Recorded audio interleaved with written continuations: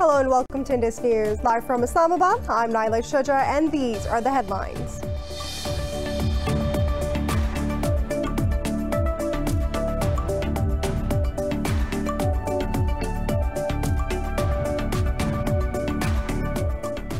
Iran's Guardian Council has approved a law obliging the government to halt United Nations inspections of nuclear sites. The council was last hurdle in the legal process before the law came into effect. The law also approves stepping up uranium enrichment beyond the limits set under the 2015 nuclear deal.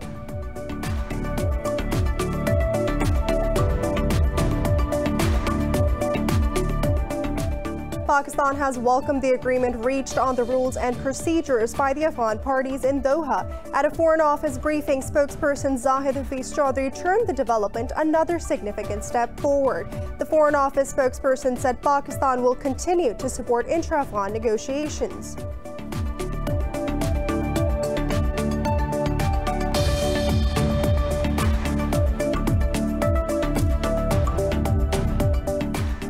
Meanwhile, United States military says it will keep 2 larger bases in Afghanistan despite reducing number of troops to 2,500 by January 15th. Speaking at a think tank, Chairman of Joint Chiefs of Staff General Mark Milley said the United States military will continue aiding Afghan security forces and carrying out operations against ISIS and Al-Qaeda. His statement comes a day after the Kabul administration and the Taliban reached a preliminary deal to press on with peace talks.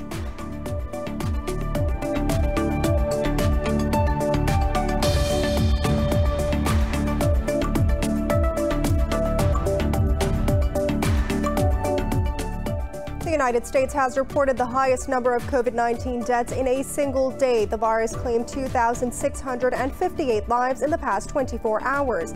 Meanwhile, India remains the second worst hit country with more than 9.5 million cases. Pakistan has registered nearly 3,500 cases and 39 deaths overnight, taking the toll to over 8,200. Globally, the virus has claimed nearly 1.5 million lives and infected 64.5 million people.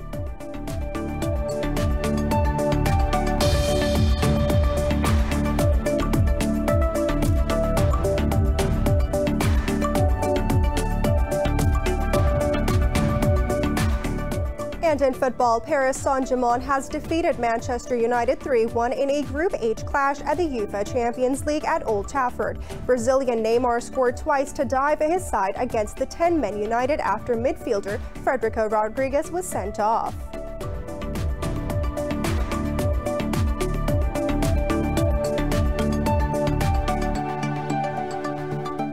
For news and details, stay tuned. We'll be right back after a short break.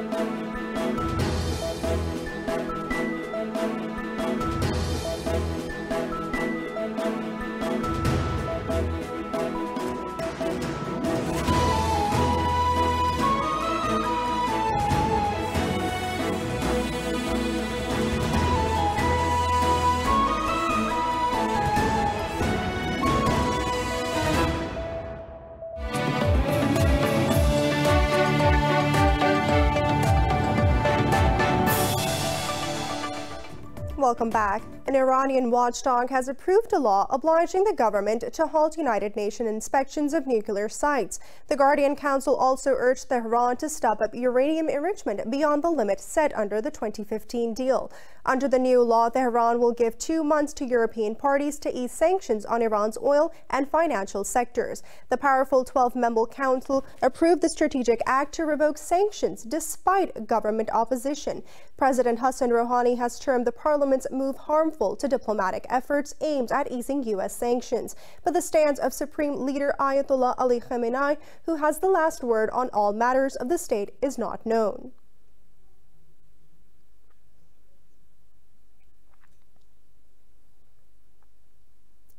For more on this, we're joined by Habib Abdul Hussein, an analyst from Tehran. Thank you so much for your time. The Council has given the final approval to a bill aimed at further reducing Tehran's nuclear commitments. Can this bill be considered Iran's response to the assassination of its top nuclear scientist, Mohsen Fakhrizadeh? Well, Iran has already said that it will respond to the assassination and it will take practical steps. This can be one part of the practical step, but the response is already there. I mean, Iranians have tried to be strategically patient over the past years after signing the nuclear deal with the P5+1 group of countries. But the retaliation and response is something else. Iran reserves the right, it said, of course, to retaliate. And this is not the first time. Fakhrizadeh was the 5th Iranian scientist to be assassinated, and apparently, according to many reports, by Israel. So the issue of retaliation is different, but yes, this comes in the fallout over the assassination of Fakhrizadeh, and it is seen as sort of practical solutions and practical approach by the Iranian parliament, which already criticizes the government for not taking actually firm and decisive action over the JCPOA, and the other sides, I mean the European and the US, a lack of commitment, what they call. Mr. Abdul Hussein, the United States President-elect Joe Biden has said he is still committed to his promise of returning to the nuclear deal. Can this bill damage global diplomatic efforts in restoring the 2015 nuclear deal? Well, I think this will also serve as a pressure leverage against President-elect Biden. Because it's just a matter of who is going to take the first step. Biden says that if Iranians are in full compliance with the deal, then they will start to remove the sanctions. But this is not how Iranians view the situation. They want the US to take the first step, and that is revoking the sanctions and removing the punishment against Iran. So this will be a sort of complicated for both sides, especially for Americans and President Biden, given the fact that Donald Trump has already scorched the airs for diplomacy, and he is expected to continue this path over the weeks to come, in his final days in office. So Iranians are more demanding and expect Joe Biden to take the first step, and they're not supposed to do actually the same thing unless the US stops and revokes the sanctions. Habib Abdul Hussein, thank you so much for talking to Indus News. Moving on. Pakistan has welcomed the agreement reached on rules and procedures by the Afghan parties in Doha. At a Foreign Office briefing, spokesperson Zahid Hafiz Chaudhry termed the development another significant step forward. Chaudhry said the agreement reflects a common resolve of the parties to secure a negotiated settlement. The Foreign Office spokesperson said Pakistan will continue to support the intra-Afghan negotiations. He said Islamabad hopes the dialogue will lead to an inclusive, broad-based and comprehensive political solution. Chaudhry said such a political settlement will pave the way for a peaceful, stable and prosperous Afghanistan. The United States military says it will keep 2 larger bases in Afghanistan despite reducing troops to 2,500 by January 15th. Speaking at a think tank, Chairman of the Joint Chiefs of Staff, General Mark Milley, said the United States military will continue aiding Afghan security forces and carrying out operations against ISIS and Al-Qaeda. Milley said the United States will also help several satellite bases. The top United States general said Washington had achieved a modicum of success in Afghanistan Afghanistan. He termed negotiated political settlements with power sharing as the most effective way to end the conflict. This comes after the Kabul administration and the Taliban reached a preliminary deal to press on with the peace talks. United States President Donald Trump has once again renewed his unsubstantiated electoral fraud allegations. Trump's video messages on social media come a day after Attorney General William Barr ruled out massive electoral fraud. This report has more. Despite suffering major setbacks on legal fronts, with courts dismissing lawsuits on electoral fraud, the U.S. president persists his defiance and refuses to concede defeat in the presidential election. In video message, President Trump reaffirmed his resolve to keep up his fight against the outcome. The president claimed there is overwhelming evidence, but many in media and the judiciary disagree with him. Trump said he had tens of thousands of ballots needed to overturn the results in battleground states. We already have the proof, we already have the evidence, and it's very clear. Many people in the media and even judges so far have refused to accept it. They know it's true, they know it's there, they know who won the election, but they refuse to say, you're right. Our country needs somebody to say you're right. President Trump has so far refused to concede defeat, and his legal team continues to file legal challenges to the outcome. Meanwhile, his personal attorney Rudy Giuliani has presented several witnesses before Michigan House Oversight Committee. Giuliani's key witness, Melissa Carone, said she saw at least 30,000 ballots counted multiple times. This election, I will say, these Democrats took every avenue possible to commit fraud in this election, and what I saw on the 3rd and 4th was over 20 counts of fraud being taking place in front of my face. And this isn't counting, you know, the ballots that are found in rivers, the ballots found under rocks. Giuliani blasted Barr for failing to thoroughly investigate the evidence he uncovered of widespread voter fraud. The United States has reported the highest number of COVID-19 deaths in a single day. The virus claimed 2,658 lives in the last 24 hours. Meanwhile, India remains the second worst hit country with more than 9.5 million cases. Globally, the virus has claimed nearly 1.5 million lives and infected more than 64.5 million people. More about the coronavirus in this report. The world now appears to be just days away from the first rollout of a coronavirus vaccine. But U.S. officials warn the pandemic will pose the country's grimmest health crisis yet over the next few months before vaccines become widely available. Most Americans might not have access to a vaccine till June 2021. Hospitalizations from the virus topped 100,000, more than double the number at the beginning of November. By the end of December, the administration suggests that there'll be enough to vaccinate 20 million people with 2 dosages, which is 40 million dosages. That means 6% of Americans. Gives you an idea of where we're going to be coming into January. And those 6% will be prioritized as the healthcare workers, seniors in congregate facilities, etc.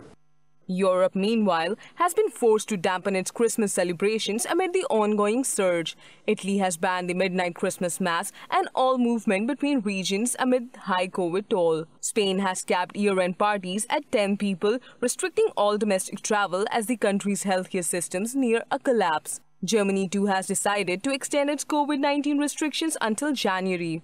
If the infection incidence continues to develop the way we have been seeing in the last days, then we will meet again on January 4. The federal states will extend their measures from December 20 until January 10. This means that basically we continue as we are now, with the exception of the special Christmas measures until January 10. Despite being a rare success story, Australia has ruled out an early opening of international borders. The country aims to complete a review of Pfizer's COVID-19 vaccine by January 2021, despite UK approval. While Russian President Vladimir Putin has ordered a large-scale voluntary vaccination program from next week, Moscow will have produced 2 million doses of its own vaccine within the next few days. In Pakistan, 39 people have lost their lives to COVID-19 over the past 24 hours, raising the death toll to over 8,200. The health ministry says nearly 3,500 people tested positive for the disease overnight. The ministry said there are more than 51,000 active COVID-19 cases in the country. It said out of over nearly 407,000 countrywide cases, close to 347,000 have recovered so far. The ministry said over 177,000 cases have been detected in the province of Sindh, while the Punjab has reported over 121,000 cases. The capital, Islamabad, over 31,000 have been detected so far. The United Nations adopted a resolution presented by Pakistan and Philippines on religious harmony and peace. The resolution has been approved with a majority of 90 votes in the General Assembly, while no country voted against it. Introducing the draft, the permanent representative of Pakistan, Ambassador Munir Akram, said Prime Minister Imran Khan has repeatedly called on the United Nations and international community to counter Islamophobia and promote peace. Akram said deliberate vilification and negative stereotyping of Muslims only perpetuates clash of civilizations. Referencing France's offensive caricatures, he said condoning provocative actions only encourages cultural disharmony. Akram said the resolution also acknowledges the call of High Representative of the United Nations Alliance of Civilization, which discredited religious mockery. Human rights groups have urged Bangladesh to stop its plan to ship thousands of Rohingya refugees to a remote island. This comes as Bangladeshi officials said the first group of 400 refugees could leave later in the day. In a statement, Amnesty International said the authorities should immediately halt relocation of more refugees to Bushan Char. U.S.-based advocacy group Refugees International said the plan was short-sighted and inhumane, while the Fortify Rights group said the relocations may be coerced and involuntary and should cease immediately. Earlier, Bangladeshi officials said shifting refugees to Bhasan Char Island will ease overcrowding in its camps at Cox's Bazar. Over 730,000 Rohingya Muslims fled Myanmar in 2017 following a vicious military crackdown.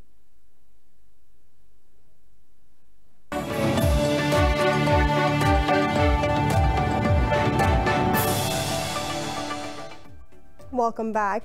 We're showing you the interview of DGISPR Major General Babar Iftikhar. According to the report, of $500 million and has raised over 700 militiamen to disrupt the CPEC corridor.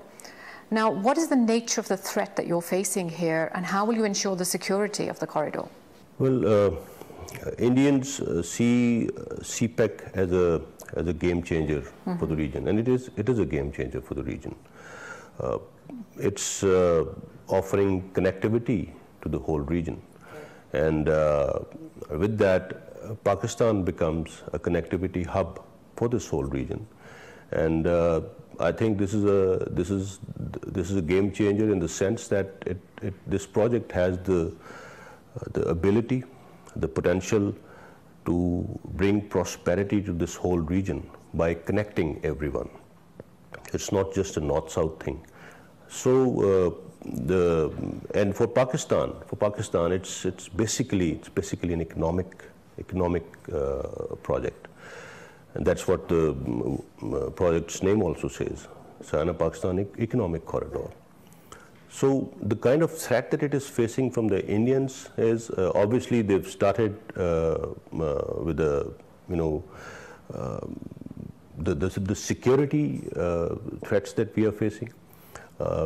There is a lot of terrorist activity going on around it, and they've also started, bringing in some very strange arguments about where it starts from and where it ends, and how Indians are not very comfortable with the project passing through certain territories in Pakistan. So the security threat around the project and different stages of the project, it has actually been increasing with the passage of time. Somewhere Indians decided that there is a timeline beyond which this project becomes irreversible. Okay. And they feel that the progress of this project must be retarded as much as possible so that it doesn't cross that timeline, and it can be somehow reversed. You're saying that Indians fear this project as a game changer and that it'll bring prosperity to the region. So that I can clearly understand this. Are you saying that Indians are against the prosperity of the region? Is that why they're destroying CPEC? Because if they're not willing to let this project progress, then that's what they're trying to do over here. The dossier also mentions that there are terrorist camps in Afghanistan. Have you had conversations with the Afghan leadership over this? We keep having these conversations with the Afghan leadership. There's a proper mechanism about it, and frankly, we've always acknowledged that the Afghan government has capacity issues. Because of that, we've never really blamed the Afghan government for what's happening from the Afghan soil. So we keep sharing this information with them, and it's a regular thing. And similarly, the kind of information that we've revealed in this dossier, that has also been shared at the appropriate levels. So and connected to this, since this particular zone is also being used to target the CPEC. What we have done to keep this project secure, we've raised 2 divisions for the security of this project. And other than that, we have about 8 to 9 regular regiments also protecting this, the corridor, the project at various locations from wherever it is passing through. And in addition to that, there are paramilitary troops which are also deployed. So we have taken every possible measure to keep this project secure. And our Chinese partners are also very satisfied with the kind of security measures that we have taken. And what they are really targeting is the international image of Pakistan. Okay. When they try and target CPEC. There have been the terrorists who are being used to target this project are continuously targeting the Chinese manpower involved. They try to do that. They are trying to target the local labor also who are working for this project. So there are a lot of dimensions to the kind of security threat that this project gains. But alhamdulillah, the kind of measures that we have taken, they've not even been able to retard the progress of this project. They've not been able to dent it, and it's progressing more every day. Okay, I'd like to bring you to the LOC right now. We're seeing high levels of LOC violations by India, also including use of heavy military equipment, which we've never seen happening there before. Diplomats are talking about a new grand design. What are your thoughts? Well, the design here, to put it simply, is to externalize what's happening inside India. Now, I won't go to what's happening on mainland. The whole world knows about that. Well, as far as Indian illegally occupied Jammu and Kashmir is concerned, India has been continuously trying to tag this indigenous freedom struggle with terrorism, and whatever measures they're trying to take over there, the kind of increase in intensity and lethality of the ceasefire violations, as you see nowadays. Well, it all started from 2014, and I think 2019 and 2020, these 2 years, have seen the maximum number of ceasefire violations, and I believe maximum number of casualties also. What they're trying to do here is that, as I said, they're trying to connect this freedom struggle with terrorism, and terrorism they're trying to connect with infiltration. So-called infiltration from Pakistan. We've been taking diplomats, media to the line of control where they've seen it for themselves. There is no way that any kind of infiltration can take place along the line of control, because the kind of counter-infiltration grid that they have, because of the kind of deployment that they have along the line of control.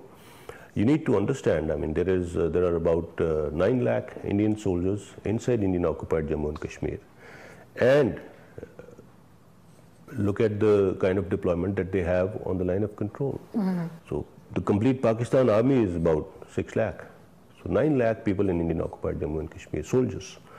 Local political leadership of Indian illegally occupied Jammu and Kashmir have also said that if everything is hunky-dory, why do we have, why is it the most militarized region in the world? Right. So what they're trying to achieve from these ceasefire violations is that they are trying to divert the attention of the world towards Pakistan. And they are trying to claim that whatever is happening inside illegally occupied Jammu and Kashmir is because of the infiltration, and it's because of the terrorists coming from this side of the border, whereas it's absolutely false. And we've said a number of times, I mean, we have a United Nations military observers group in India and Pakistan. They're always available on Pakistan side. They're going everywhere. They're visiting all the places. The last time I took a group of ambassadors to the line of control, and I informed them that this particular place where they were on that particular day, it was pointed out by none other than the Indian Army's military chief, that it's supposed to be a launch pad where maybe 250 odd individuals are waiting to infiltrate inside India. So it's absolutely propaganda, and the only reason that they're doing it is, one, to externalize their internal issues. Second, they want to, I mean, they understand whether they fire on us or whether we fire back, it's the Kashmiris who are being hurt on both sides. So it is also an exercise in trying to draw a wedge between the Pakistani army and the population living along the line of control. Okay, so there's been an increase in violations along the LOC, as we've just discussed, and we're seeing a rise and surge in terrorist activities here in Pakistan as well. You've just recently given this complete dossier on Indian hands in terrorism in Pakistan. Yet, when Nagrota incident happened, the Indian government and the Indian media still played up that Pakistan must be responsible somehow. What is the pattern that you see emerging? Well, the pattern is, we've seen this happening before. We've seen this happening before. It's a regular pattern with India. I mean, there's nothing new emerging here. They are always looking for some kind of an excuse, right, to raise the temperatures. False flag operations are a norm with them, and they keep doing that all the time. And usually when they... Are you suggesting the Nagrota incident was a false flag incident? What is there? What have they found out? Have they shared anything with the rest of the world? No. I mean, this is what I'm trying to say. If whatever is happening inside Indian illegally occupied Jammu and Kashmir, they are, frankly, I think they're in a state of denial. And that is causing them the kind of trouble that there is. It is an indigenous freedom struggle. It is totally indigenous. It's not possible to sustain a freedom struggle for more than 70 years. It's not humanly possible for that to happen. And that is exactly what is happening. So Pakistan, on the other side, I mean, when the present government came in, your Prime Minister offered one step forward. He's on record 2 steps forward, yeah, of having said that you move 1 step and I'll take 2. So we've always been trying to, normalize. We need to normalize the situation over here in the region, and everybody understands what is the potential of India and Pakistan. So the pattern here is, I mean, whenever there is a major event coming up in the world, anywhere else, something happens, something that can connect Pakistan to terrorism. It was interesting that you mentioned Indian propaganda as well. social media that we're seeing right now, there's a massive increase in fake news, misinformation, disinformation about Pakistan, about the Pakistani army, and so on. Recently, we saw the hashtag trending in Twitter, civil war in Karachi. Now, you're the head of Pakistan Army's Information Services Wing. How do you intend to counter this? Can you do anything to counter this? Well, it's a major challenge, especially what's happening on the social media. And again, the best way to handle this is transparency. The best way to handle this is not leaving any information voids. The best way to handle this is passing on credible information. And that's exactly what we are trying to do here. And again, even on social media, when we try and dig out where is it coming from, it's most of the accounts are Indian accounts. Only recently, they've been, I think they've unearthed a major effort by the Indians in the form of EU Disinformation Lab, and the way they've been trying to prop up different issues across the world. So unfortunately, it's a major onslaught, and it's a major part of the fifth generation warfare. In case of Pakistan, I think Pakistan is being subjected to this fifth generation warfare and hybrid applications in a massive way, and we are aware of that. Can you give any incidences? Can you share anything? About on the fifth generation, I mean, some instances maybe that you've identified. Just look at this, you know, when we talk of fifth generation warfare, my understanding is that you use all elements of national power within a particular state to concentrate on maybe 2 or 3 major spheres. In our case, probably it's our economy is being targeted, and the other part is the information domain. An information domain, pick out one little incident which has anything to do with Pakistan and specifically to do with Pakistan Army, and look how it gets viral. I mean, there have been several hashtags in the last 6 months that were even reported, I mean, very trivial news, which were even reported by international news organizations.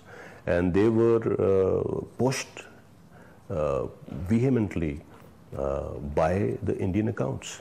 The kind of links that you find on social media of some negative press going for Pakistan, 90% of that is coming from Indian websites. So there are so many examples. Like you just said, civil war in Karachi. I mean, what happened? There was nothing on ground. And then, and I think by doing this, Indian media has also lost its credibility to quite an extent. And the whole world is recognizing that. When we're looking at the fifth generation warfare, in which particular domain has India been targeting Pakistan? Well, to put it simply, I would say in the diplomatic domain, in the information domain, and of course the military engagements that they are doing, what's happening on the line of control, in economy, in the economic domain, financially, and in lawfare. So these are different domains that they are targeting Pakistan in. And you can see this practically unfolding everywhere. May it be their lobbying before we go into FATF plenaries, may it be you know, they're trying to use their influence at the United Nations Forum or different other forums in the world. It's everywhere. And basically what they're trying to do is they target Pakistan from different directions to slow down the kind of progress, the kind of trajectory that Pakistan has for the future. Okay, so I'd like to take you to a slightly different field.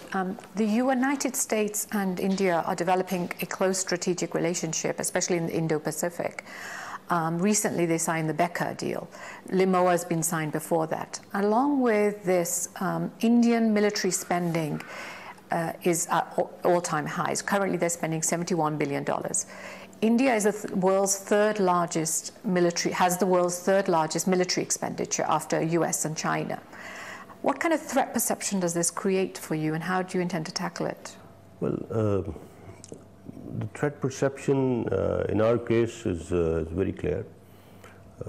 India is aiming at equipping herself with high-tech material, and that's what these agreements are offering.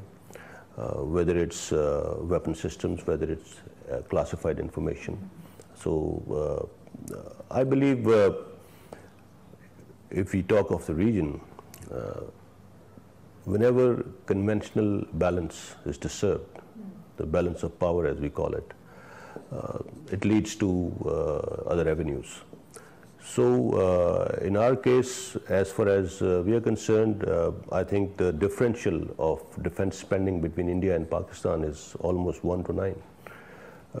But we are absolutely prepared for what we have in front of us, and we are aware of what they are acquiring, and what we want to, what we keep telling the international community and our friends in the rest of the world is that international community has to understand that any major disturbance in the balance of power in South Asia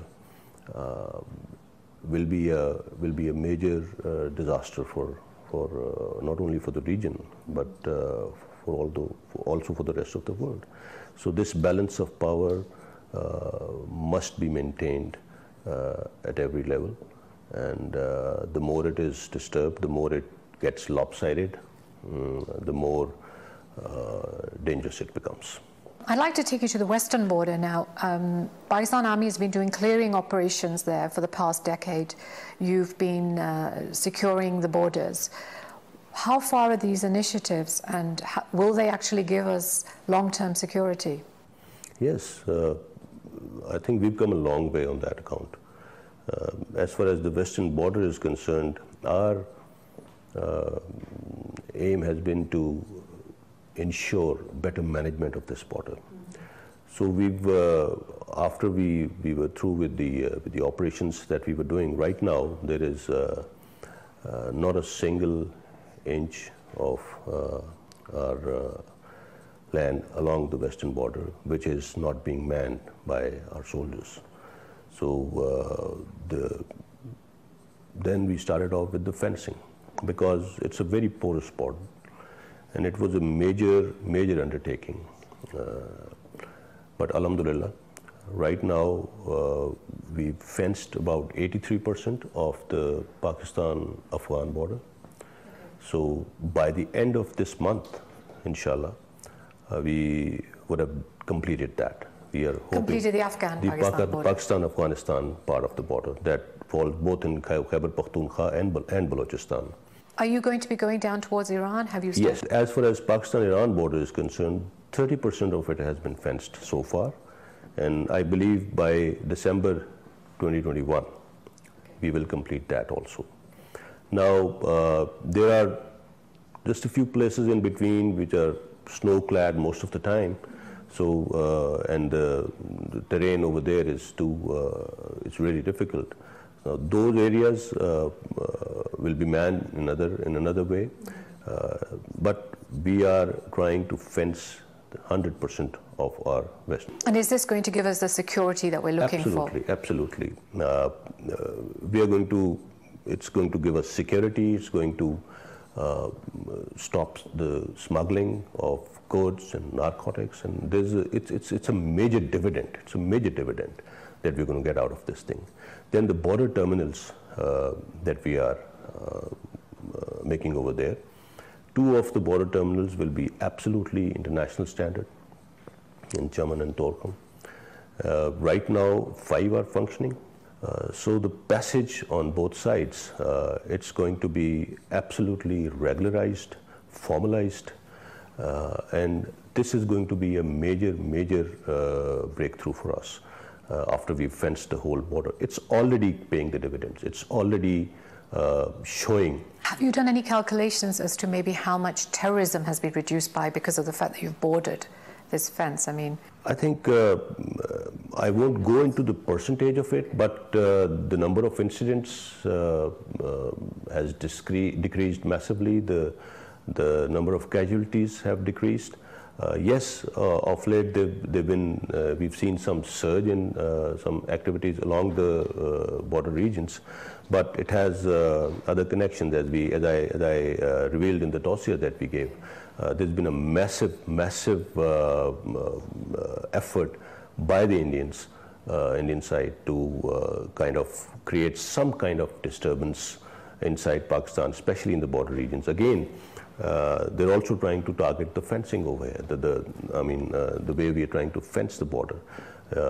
We keep sharing whatever little incidents happen along the border, Pak-Afghan border, in our frequent press releases. So it's been, I think it's brought down the incidents to a major extent. And one thing that I would like to add about border management, and it actually shows how important it is for the present civil military leadership of Pakistan. A new border management division has been recently raised. It was announced by the Prime Minister. It will be functioning under the Ministry of Interior, and it will be centrally articulating and managing all the points of entry, whether from sea, airports, or the land borders. Okay. It will be articulating and managing all these points of entry centrally with different agencies working under it. So the point of reiterating this is that border management is key to securing Pakistan, better border management, and that is exactly what we are going for. So what do you see as the future of Afghan peace process and Pakistan's role in this? As far as Pakistan's role in Afghan peace process is concerned, it's that of a facilitator. Pakistan has done everything that it can to facilitate the peace process. Well, its future, we're very optimistic about that. As far as what happens next has to be decided by the Afghans. Nobody else but the Afghans, and that's what our endeavor is. We have tried to facilitate this to every extent that we could, and everybody has acknowledged that. The Afghan government, the US government, they've all acknowledged that Pakistan has played the most positive role in trying to bring them on the table, trying to facilitate the talks, and to take this peace process to a logical conclusion. So that's our role in it, and that's what we'll continue doing. So military-to-military engagement exists in every country. It's an important part of diplomacy, defense diplomacy. It helps to build regional partnerships and bilateral relationships and so on. How extensively have you used this and your current leadership? I mean, have you extensively been using this part of diplomacy? Yes, I think the Chief of Army Staff, General Bajwa's vision as far as the military diplomacy goes is, and it has been, we need peace within and we need peace around us. And Pakistan's military leadership has reached out to the military leadership of countries in the region and beyond. And it has really been received very positively, and we've had a number of advantages from this thing. Our military engagements with the Chinese, our military engagements with the Gulf region, our military engagements with the United States, Russia. It's all been. I think we've gone to. We've explored new venues on this account, and it has really helped bring Pakistan's international image to a new level. So the outreach, as whether it's for training, whether it's for different other exchanges at the strategic level, and whether it's for defense equipment, buying and selling. I think it's in all the avenues. It's been very positively received, and it's brought us a lot of dividends on that account. Okay, so I'd like to ask you, my final question is, Pakistan's now going through the second wave of corona. We've seen a very strong institution, NCOC, being created during this period, which has done a fantastic job, being applauded all throughout the world on how it's managed this in Pakistan. What has been the Pakistan Army's role in supporting it? Right from the day one, Pakistan Army has been part of every effort that has been undertaken by the government, by the people of Pakistan to control this. You've talked of NCOC. I'm sure you may even have visited the place. It's being manned by the military and their civil counterparts. When this setup came, it was when we came up with the setup. The idea was to better articulate the resources.